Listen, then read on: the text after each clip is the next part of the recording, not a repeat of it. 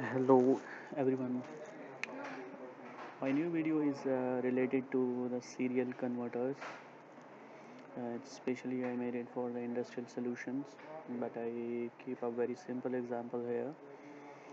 First of all, I would like to explain you that if you are using a MOXANPORT serial converter for some end application purpose, like on the right side, as you can see that I have one router which have a serial interface RS232 port, and you want to use this serial to Ethernet IP converter over the network.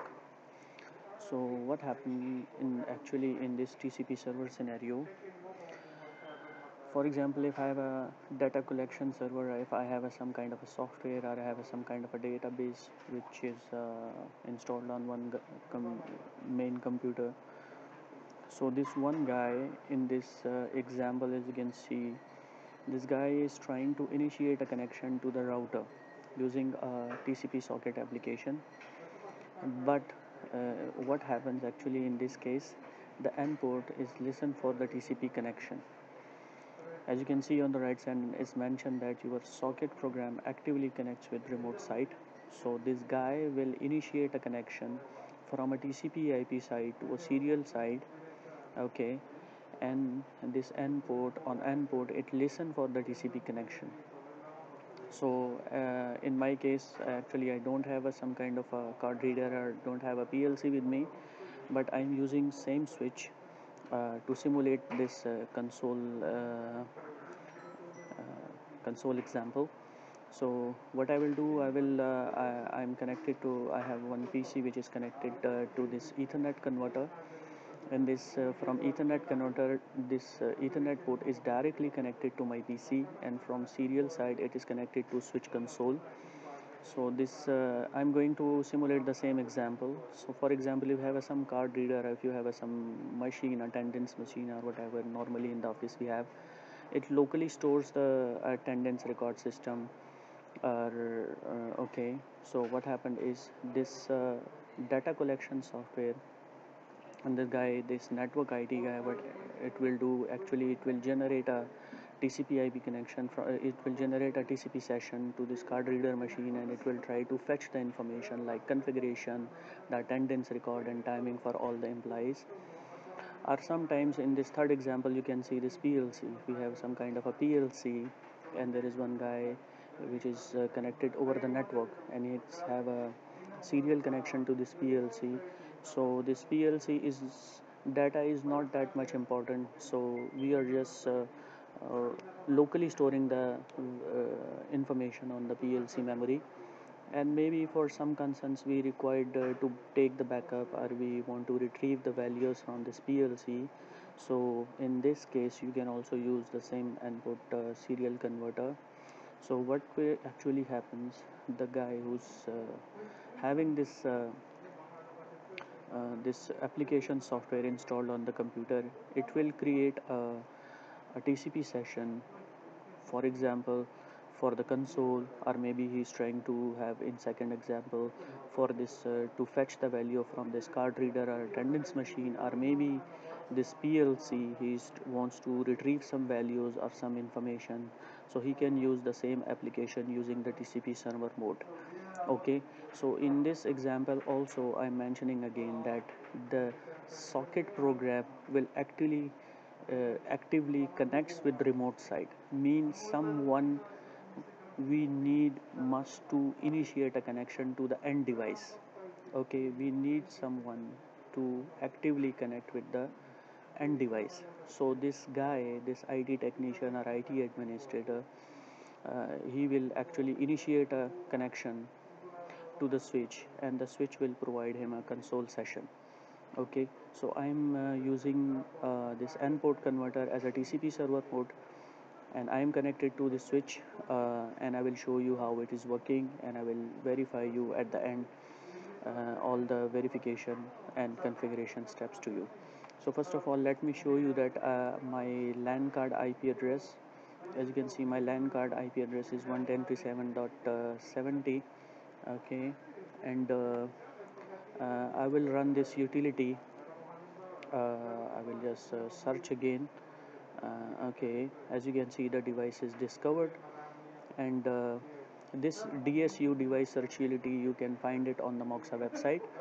You can download it for free. If the device is locked, as you can see, now it is in unlock state. If the device is locked, so to unlock the device, the password is MOXA. Then right click, and I will take you to the console session. Console means the GUI access. Okay, so let me take you to the web browser, and I will show you the configuration on the web browser, how to apply the configuration. So as I earlier mentioned that I don't have any serial PLC or card reader or something, I have one switch, so I'm trying to simulate the console session using the TCP server mode. Okay, so if you want to change the IP address, you can change the device IP address. Okay, and my PC IP and the serial converter is on same subnet, so I'm not going to change. If you want to change, if you can change it according to your requirement. And serial interface, the serial switch that I have, it's have a baud rate configured with 115200, and I'm using RS232 port. Okay, if you have some 485 or 484 wire or 222 connection, so you can choose the serial parameter, but in my case is RS232. Okay, and you can set the data bits, parity and flow controls. Now I will change the operation mode for the serial side. So I will show you again. I'm going to apply the configuration for the serial interface here. Okay, so I will change the mode of the operation mode of the serial interface to TCP server mode. Okay, and rest of the things I will just keep it as default. I'm not going to touch anything, and even the local TCP port I will keep it as 4001, and command port is 966. So I'm just only going to change the mode, and I will just click on submit.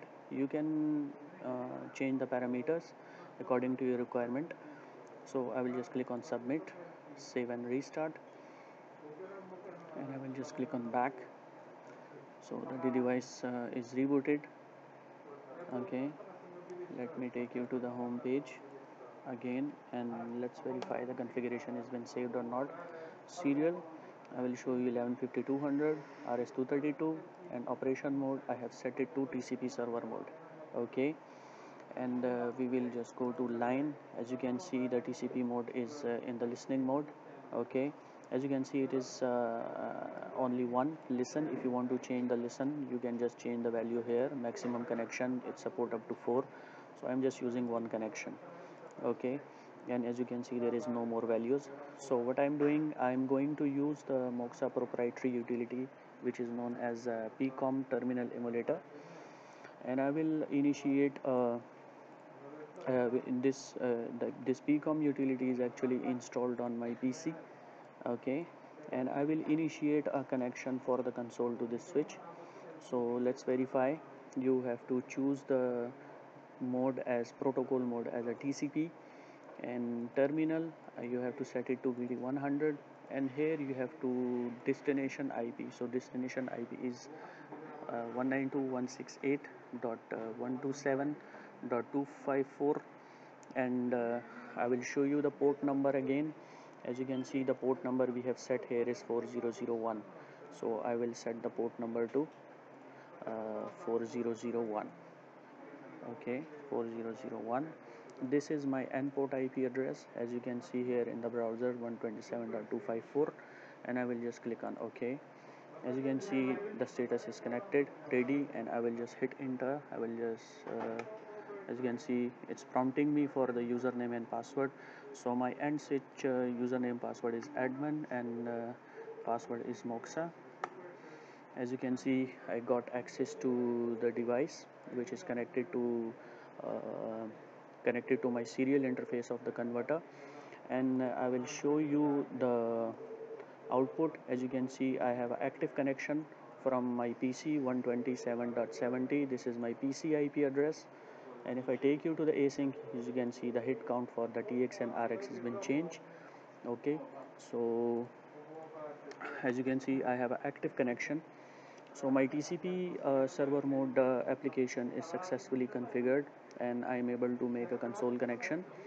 this is I have this is why I use this application mode of the switch, because I don't have a card reader and PLC with me. So to simulate the setup and to verify at the end, I use a very convenient example.